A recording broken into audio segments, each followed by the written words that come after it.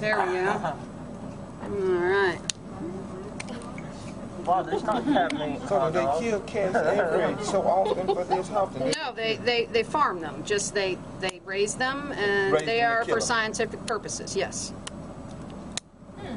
Raise them and kill them. Okay, so there's my chest plate off. All right. So what is? That's your chest plate. Okay, so this is lungs left.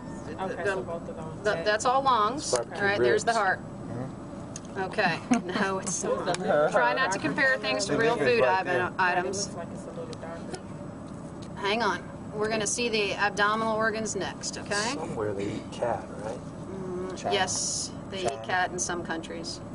Actually, I'm not sure that China is the right one, although some Asian countries. Which one eat dog?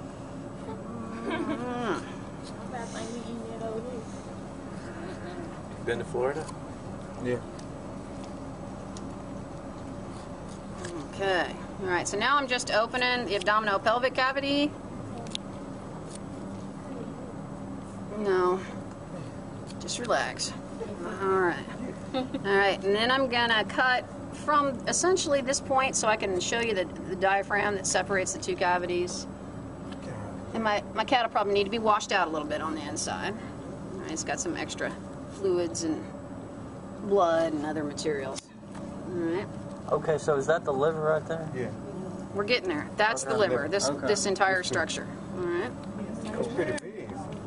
It's the largest internal organ in the body. The skin is the largest organ, period, but it's external. Okay, so I'm flopping the sides back again. I like for everything to flop open so that you can really see it easily. That's cool. I thought I'd be freaked out by now. Once you got to get past the smell, you're all right.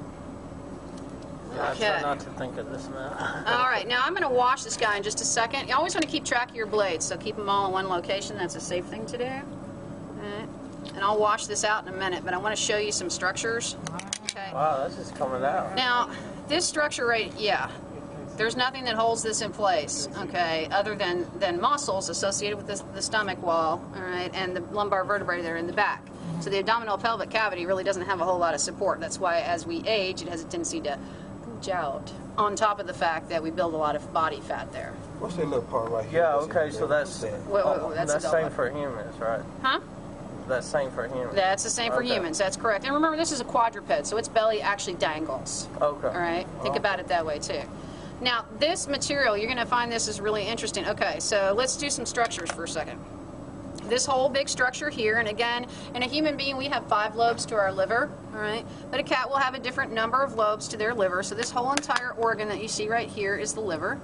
All right, all of that structure right there. However, there is this little sac right here. That's the gallbladder, all right? So that itty-bitty little thing is the gallbladder. It's also the reason why they can just go in laparoscopically and get it, because it's right on the surface, right underneath the skin. And so they can go in, they don't have to make big incisions anymore to take a gallbladder out. Now, if we go and we look at this material, it looks pretty nasty. I know it looks pretty nasty, but this is called the greater omentum.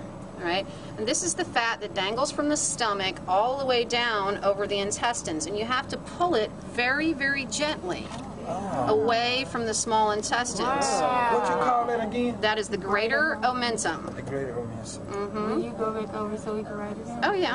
All right. So that's the fat that covers all of the small intestine. Okay. And it's just kind of like, you know, it's a cushiony tissue.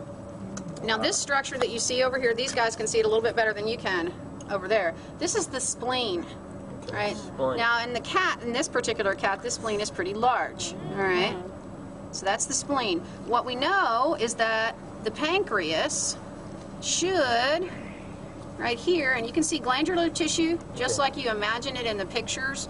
It's got, you know the thing in the Fantastic Four, how he looks like he's got like little hexagonal squares that make him all up. You know, the guy who's the Rock, right? The thing. Yeah, the thing in Fantastic Four. I'm going, you know, cartoon comic characters here, okay? Yeah. Well, glandular tissue looks that way in real life, all right? And so you can see the actual little, you know, hexagonal appearance to it. So this is the pancreas, and it actually comes all the way across. and connects. It's real thin. Yeah, it is real thin, and it connects to the spleen. So the spleen and the pancreas, and then the pancreas will come around on this side and connect to the C-shaped duodenum. Right. So that's the first portion of the small intestine right here. Is this C-shaped duodenum. That's where the pancreatic juices and the bile and all that are going to dump in as soon as digestion starts to, or chyme, digestive material starts to move from the stomach to the small intestine. Then once you get into all of, wait for it, I got to work here for a minute. Come here, you. All right. Okay, once you get into all of this stuff, essentially, this stuff is all jejunum, all right, which is the middle section of the small intestine. And then you get down to this straight little portion right here at the end of the small intestine. This section that I'm touching right here, that's the ileum. And it meets with the cecum. In a human being, we have an appendix here, if you still have yours, right, at the cecum. Right? In cats, they don't have an appendix. But you can see the cecum because there's a tight attachment right here at the ileocecal valve, and it's a C-shaped structure that makes up part of the large intestine.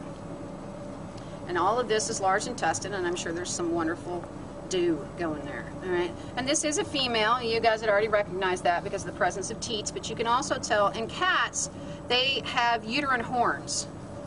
All right, so these are the uterine horns that lead up to the ovaries.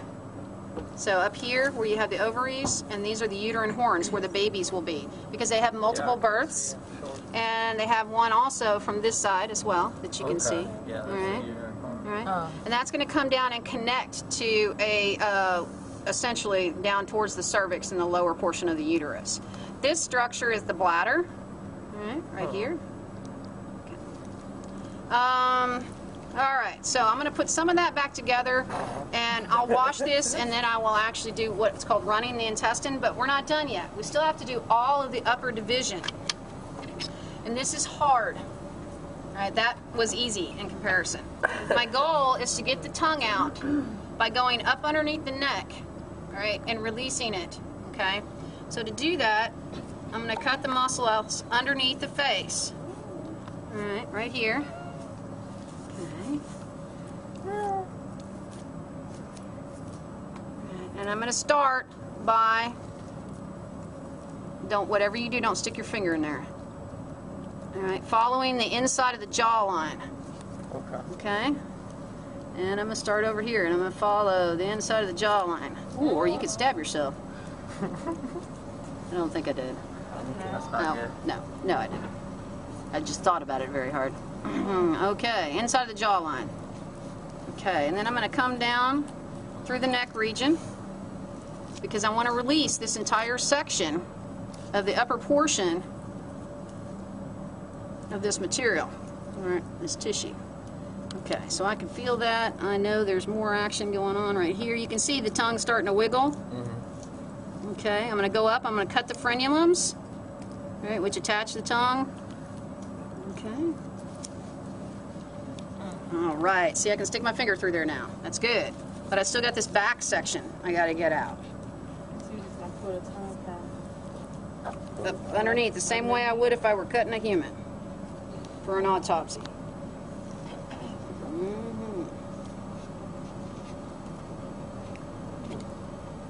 Okay. There ain't too much to gross you out. Can't be. No, not really. Well, she's used to it by now. I don't think I was ever really grossed out by any of it. Really? Alright. It is beautiful in many ways. Alright, now the hardest part is tuck in that tongue and watch out for those wonderful canines. Unlike us, those hurt. Alright? You don't want to stab yourself on those. Okay, come on, tongue. Alright, so I have the tongue down. And now I want to make sure that I get the pharynx and the larynx out. All right, so I need to get the back part of the GI tract as well, and the respiratory region. All right, now I got you. You're all mine. Okay. Now, so I've taken the tongue out, all right, and I'm going to open this up. And one of the things that you should know is that what is the structure that keeps food from going into the respiratory system? Anybody know? Epiglottis. That's right. Very nice. I can actually cut away this little section in the back of the pharynx right here. And that, right there, is the epiglottis. That little structure right there will flop over the larynx and keep food from going into the respiratory system. It's open most of the time because we're breathing more than we're eating, right? Yeah. But when we do swallow, food is actually going to travel back through this tube in the back, which is the esophagus, all right? And the tube in the front, let me get the trachea visible for you so you can see it.